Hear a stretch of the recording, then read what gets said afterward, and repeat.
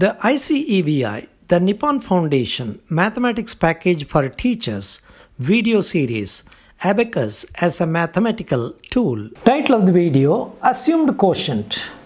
Erring on the lower side for safety. Example, 1716 divided by 296.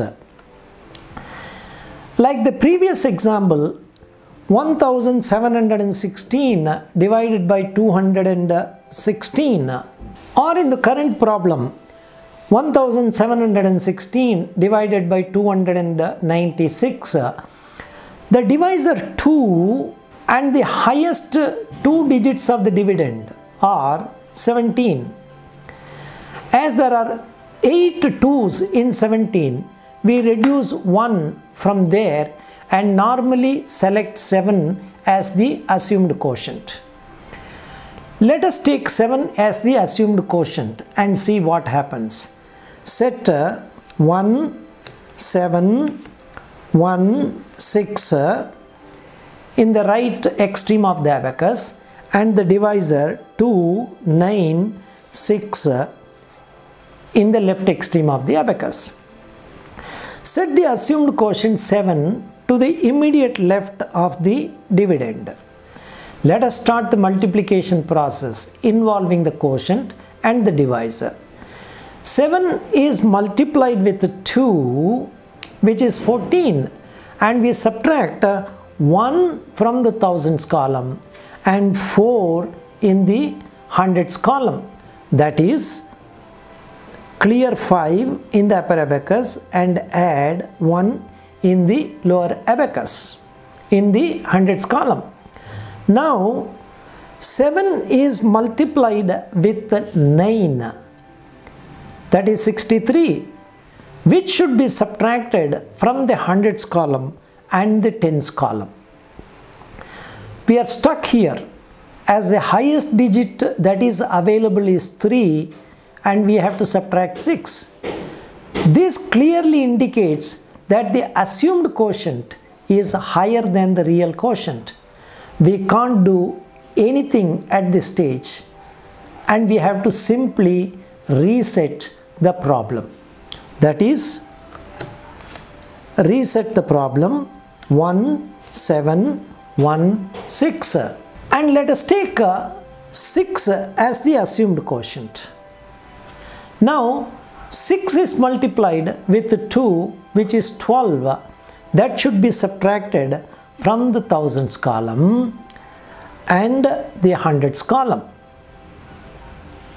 In the next stage, we have to multiply 6 with 9, that is 54. We subtract 5 in the hundreds column and you should subtract 6 in the tens column. We are stuck again as there is only one bead in the tens column, whereas we have to subtract 4. This indicates that our assumed quotient is again larger and therefore we have to reduce 1 from the assumed quotient and reset the problem 1, 7, 1, 6. Now let us set 5 as the assumed quotient. Now multiply 5 with 2, that is 10, that is 1 is subtracted from the thousands column and 0 from the hundreds column. In the next stage, 5 is multiplied with 9, that is 45, that is 4 subtracted from the hundreds column. That is, we subtract 5 in the upper abacus and add 1 in the lower abacus. Now 5 is to be subtracted in the tens column. As we can't do that, we subtract 1 in the hundreds column and add 5 in the tens column. Finally, we have to multiply 5 with 6. 5 with 6, that is 30, which should be subtracted from the tens column and the units column.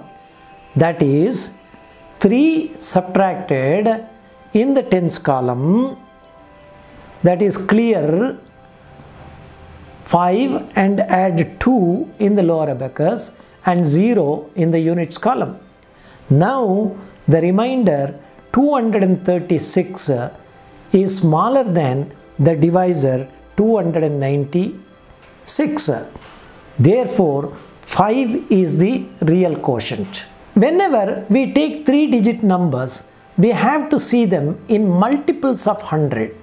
In numbers 217 and 296, 217 is nearer to 200, whereas 296 is nearer to 300.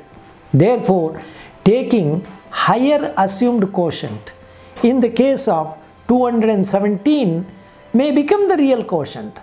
But in the case of 296, it is closer to 300, and therefore you can make a guess of how many 3's in 17, which is 5, and that can be treated as the assumed quotient.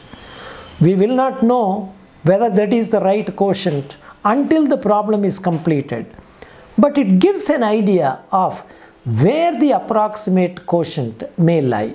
Therefore, erring on the lower side of the assumed quotient is always safe, as it avoids the process of resetting the problem in abacus.